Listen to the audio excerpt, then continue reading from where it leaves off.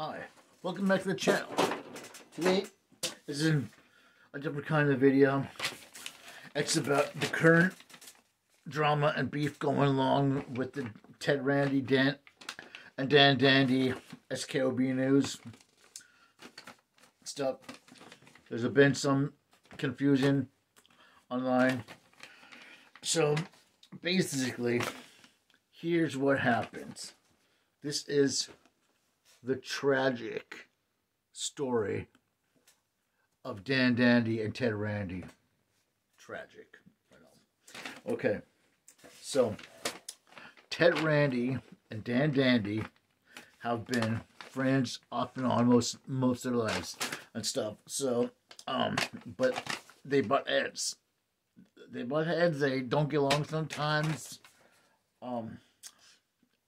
Ted Randy is a little entitled, kind of has some attitude, and they've both been trying to break into journalism, newscaster stuff. They never made it.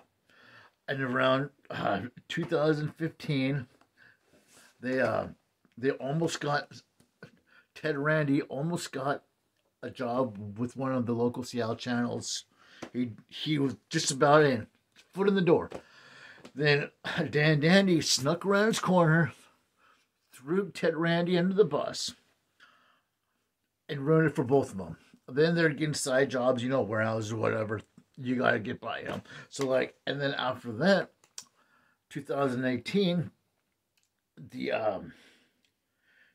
Dan Dandy had to sleep on Ted Randy's couch for a few months, and then Dan Dandy got back on his feet, and ever since then, Ted Randy has been living with Dan Dandy, and until they both got hired for SKOB News, and then Dan Dandy bought the company of SKOB News and let Ted Randy stay in his backyard in his trailer, and so that's why Ted Randy gets less of the good stories. But yeah, so that's it. So tragic story, and just it's sad. I know, of all the things going on in the world. Okay, keep on watching, keep on liking. Just want to explain that. SKOB forever. All right, thanks.